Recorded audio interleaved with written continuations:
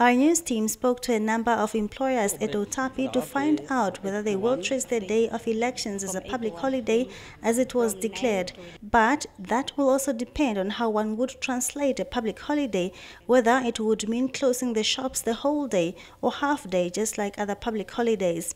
We spoke to big grocery stores, furniture shops, clothing stores and filling stations about the day, and with an everyday need, these shops and others are prepared to release their employees but not in the morning hours of the day.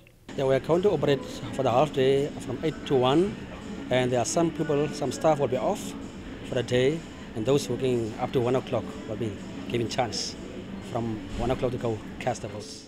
We are going to trade half day from 8 to 1.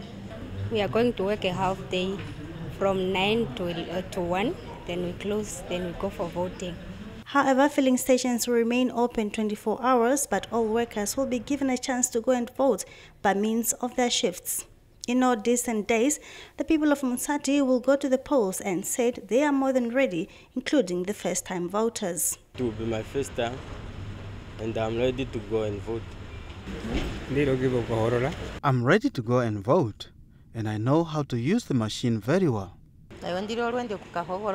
I now know how to use the machine very well, and I'm going to vote. For a town that is known for its vibrant and high level of political activities, Otapi has been keeping a low profile, but perhaps with each one in their own way preparing for the upcoming elections. For NBC News, I am Langhengundi.